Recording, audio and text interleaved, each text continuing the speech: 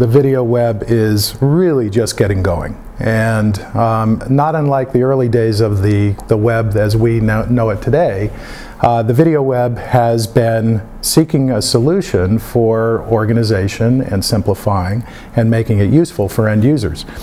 We built our entire model based on the premise that people are using their PCs for their own personal use.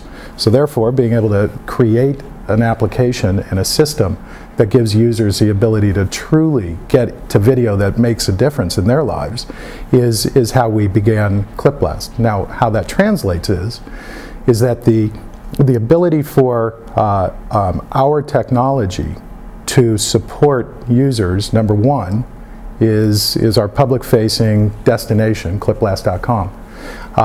Secondarily, we're supporting the content providers who are seeking to get more views and viewers to that video, and of course monetize it.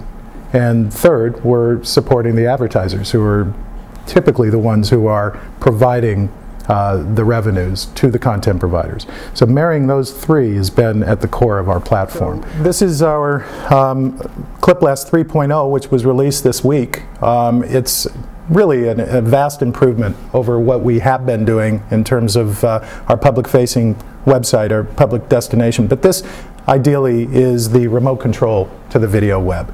And you can see that we have a real-time index pulling video that is being released onto the web as we speak. Certainly we have the search capability, but we've also included our navigator. And the navigator allows us, based on the intelligence of our index, to be able to go in and go by very specific categories and pull video that's relative to topics. We've also, for the first time, included the first directory of video that's available on the web, and very easily it's a structure that people can pull down and get to. And you can see that there's a number of providers that we have highlighted here, including somebody that might be familiar to you. What we've also been able to do with our intelligent index is, as one does a search, we can start to drive deeper into the video based on subtopics. It recognizes that BTV has even got some clips about health. And it also can very intelligently be able to determine and help users to narrow and expand their searches. At the core of ClipBlast is the technology platform that we've been building upon for the last 3 years. And it starts by crawling the web and seeking out and sniffing out sources of video. And from there, we're able to continuously go back and crawl those sources as new video becomes available.